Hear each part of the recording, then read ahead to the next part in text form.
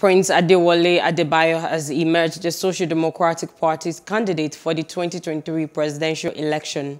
Adebayo scored 1,526 votes at the party's national convention in Abuja to emerge as the party's standard bearer, defeating the only co-contestant, Khadija Lamidi, who polled 83 votes. In his acceptance speech, 54-year-old Adebayo, a lawyer and founder of Kaftan Television, said that with his emergence, it was the turn of Nigerian masses to take over power in 2023.